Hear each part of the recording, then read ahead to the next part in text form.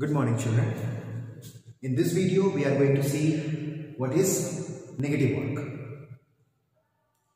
Consider this situation. An object is moving vertically upward.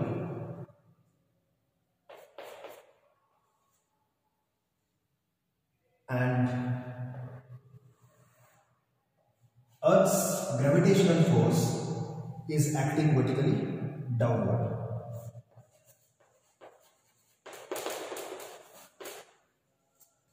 So what is the situation here? The object is moving up, the displacement of the object is in upward direction, and constantly Earth is acting gravitational force on this object in the downward direction.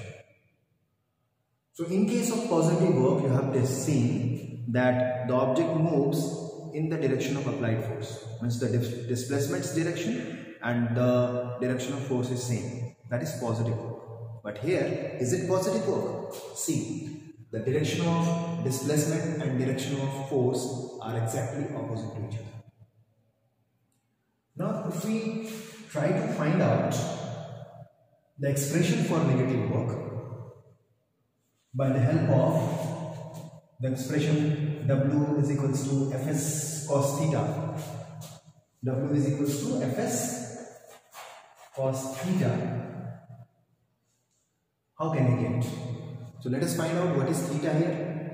What is the theta? Is the angle between the displacement, direction of displacement and direction of force.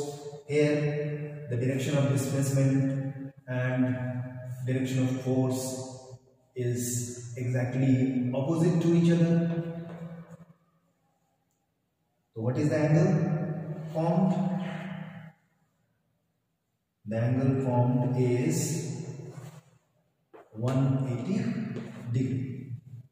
So here the angle met by the direction of displacement and force is 180 degree.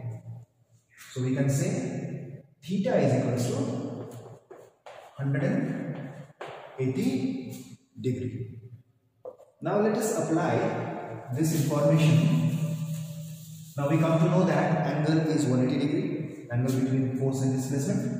So if we apply this expression on this, Fs cos theta, in place of theta put 180 degree.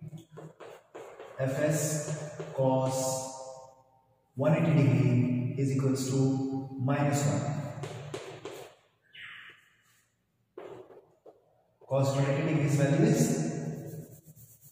what is the value of cos 180 degree? Cos 180 degree is equals to minus 1.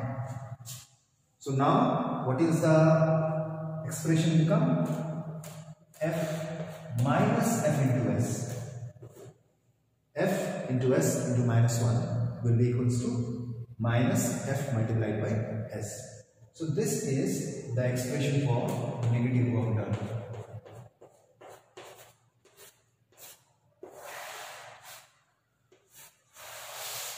So what we have seen here, when the force is applied in the direction of displacement, or we can say if the displacement of a body takes place in the direction opposite to the direction of applied force, then the work done by the force is said to be negative, as in the case of gravity and the object which is moving up.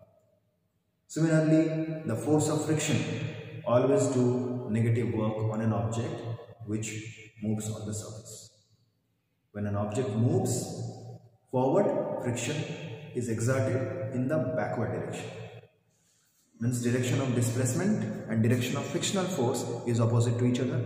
So the work done by the friction on that object will be negative.